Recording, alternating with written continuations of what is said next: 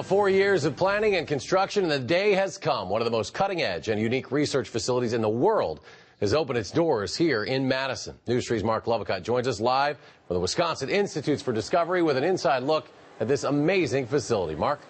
Yeah, Eric, just looking around, you can sense that this is just an amazing building and opened up to the public officially at noon today. And what's likely to be even more amazing will be the research and the discoveries that come out of it. A lot of people have worked very hard for this day to happen. Welcome to the brand new $205 million Wisconsin Institutes for Discovery. It was designed and built around one word: collaboration. It's very exciting. There's going to be breakthroughs from unanticipated combinations of people from many different backgrounds. Sang Kim will be a pharmaceutical researcher in this building, and what will come out of it, he says, will change the world of scientific research. It's really an architectural marvel to facilitate collaboration across disciplinary boundaries and bring people from many different corners of the scientific universe and have them collaborate on the great challenges. That's the main idea, which some say makes this facility one of a kind in the world.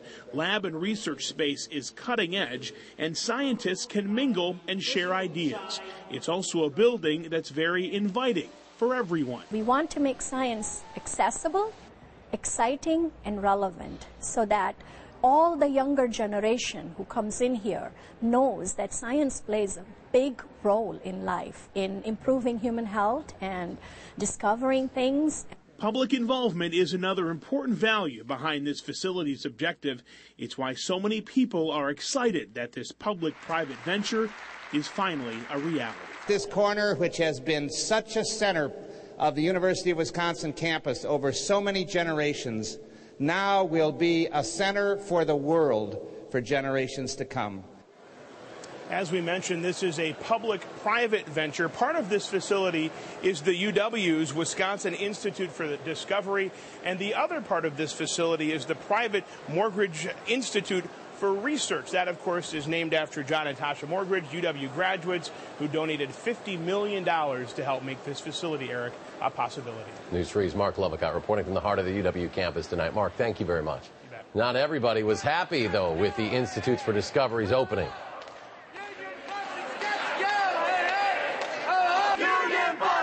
Two times, groups of protesters interrupted the opening ceremonies. The group protesting the privatization of food service at the Institute. The new research facility is a public-private entity, and the protesters want to bring better benefits to the employees there. Because we want those people to be public employees, to be paid a fair wage, to have some benefits to go with it as well. And with this happening here, it's just the beginning. And we feel that if they continue to privatize certain buildings here on campus, because that's how it seems to be going now, that they will try and privatize all the jobs as well. Protesters also ended up delaying the start of the Institutes for Discovery events this afternoon.